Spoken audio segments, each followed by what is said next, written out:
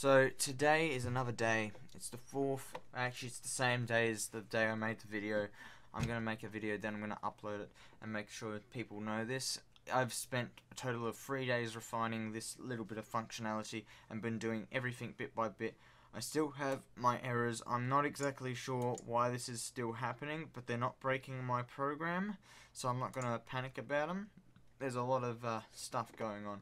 But anyway, because of how I expect people to play the game that I make, I decided I'm going to do every piece of functionality bit by bit and then make things work and just test how things are working.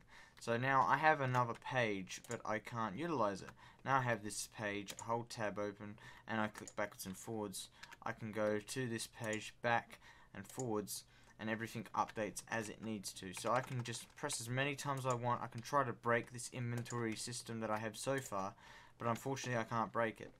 Now please notice that the frame rates are fine. They're sitting around about 70, 60, 70 when I do not use my inventory system. When I do turn it on, it starts going a bit cuckoo, but it looks like it's making it more stable, which is a bit interesting. It keeps staying over 70 so long as the inventory is open, which is actually kind of strange in my eyes, since when I drop it, it's below 70 sometimes. It's a bit interesting what's going on there. A little bit of a interesting thing that's happening. Anyway, the inventory I had bugs with, I managed to fix things.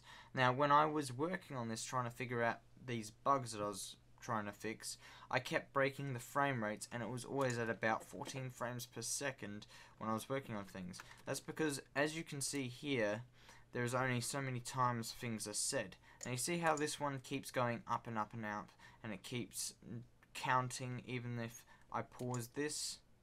It's because this one here is what would break everything if it was repeated X amount of times. So X amount of times being like, if I copy and paste this 10 times to run that script that many times, then I'd have major problems.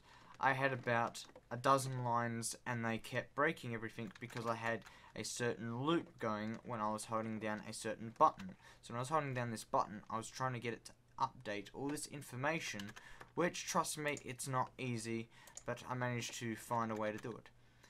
The biggest issue with all this stuff that I've been doing is if you have a line in the wrong spot or a little bit of a word incorrect, things will break like crazy. And I mean, it isn't very easy to do this coding stuff. So now I understand why they get the biggest paycheck when they make games. So the idea is, with code, a small detail such as a single word can have a couple of different ways to be written. If it's written the wrong way, it won't work. There's this one called get button down and get button. Well, actually it's called get key and get key down. And if you use one or the other, one will only repeat once while the other keeps looping, and it can break things tremendously bad. I have a get key, and that is only in my update. But when I first press it and release it, that is only triggered once. Now, if I do look at my errors and refresh everything, you'll see it will count every now and then when I do something. And as you can see, it's not continuously doing it. It only calls things once or twice or a couple of times. Now if you notice, these ones are reading 11, and every time I press the button it just counts 1. Well, that's the ones that are only called once because the key is get key down.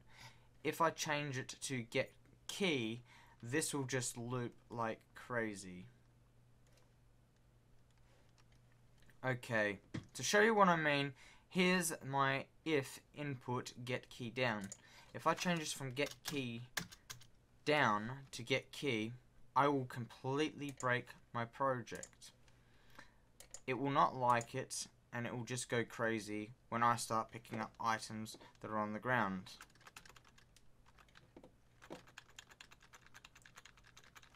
Nothing is to scale, my apologies. But now I'm going to clear And I'm going to show you everything breaking before your eyes. As you can see, it's just looping and looping and looping. The frame rate's at 40. I let go, frame rate's consistent. I'm going to open this up a little bit more so we can see everything. Now, see how the frame rates have been just dropping and dropping and dropping? The more items I get, the worse things get for me. So this is why it is very important to try and be as efficient with your coding as possible, because such a simple mistake can cause a lot of issues. Now, to show you the fix for this, and show you that it actually does do what it's meant to do, well, we're going to unplay the game. I'm going to go back to the script. We're going to call this get key down. I'm going to go back to my project. I'm going to hit the play button. I'm going to try to break it one more time. And that shouldn't be happening. I don't know why it's doing that. But it is broken at the moment again, and I only just noticed this. But as you can see, my frame rates are consistent around about 70 FPS. Such a simple mistake can cause a lot of issues. And if I press this multiple times, as you can see, it makes the frame rate drop because I'm making it do it so many times. And I cannot continuously hit the button fast enough to keep up with what it was trying to do. Anyway, I think that's enough of this video. I have a lot of work ahead of me, and I just hope that I manage to make a project that actually works. Not to mention one that's going to keep the frame rates up high. But I will just make this point again. Coders have such simple mistakes. If they get just this one little line wrong, this one little piece of information, if this is missing or it doesn't need to be there, and the program or project is breaking, they have to come along and look at the fine details and either put this down in or remove the down. They might even not notice that this is causing all the issues right here. And that is why it's such an important thing to know that this is very intricate, this is very delicate, very hard, and they deserve credit for what they do each and every day.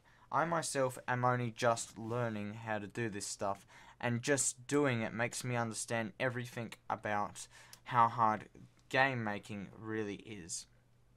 If you're a beginner, don't turn down a challenge. You gotta just keep persevering. I personally started this project only because I really wanted to persevere with a project. I wanted to make something that I could make and be able to treat it like a job. Because if I don't treat this like a job, when I'm ready to go and work in the workforce, I have no experience to do this stuff, and I have no way of actually keeping up with others because I'm behind everyone else. If I can hone my skills, I can keep up with everyone else and get to the point where I can be at when I can help others do what they need to do. For example, I can make scripts that people don't understand or people need that no one else knows how to make. And if I go up to a coder and present my design of code and they see how it works and then look at the script, they can rewrite this script and make it more efficient, that it can make performance greatly improved, that you can actually play the game very, very smoothly that we make. So for all those people who are actually programmers, I respect your position, and well, I'm impressed by what you guys do each and every day. For now, I'm gonna try and keep up and catch up to you guys. This is really tough. The total amount of lines in just my inventory script is about 240, including the green lines and some other stuff. Like, there's a lot of stuff in here, and some of it doesn't even need to be here. That's like a really massive amount of lines. Anyway, thanks for watching. Have a great day or night, everyone. And please be more respectful of games that have been basically homemade. Some games are just rip-offs, while some games are legit and people put a lot of work into them. And that's why we got to appreciate the artisticness and the time people spent on building a game. I myself have been working on this for a week or two, and that includes my scenes that I sort of started designing. And this is not one of those scenes that I designed, by the way.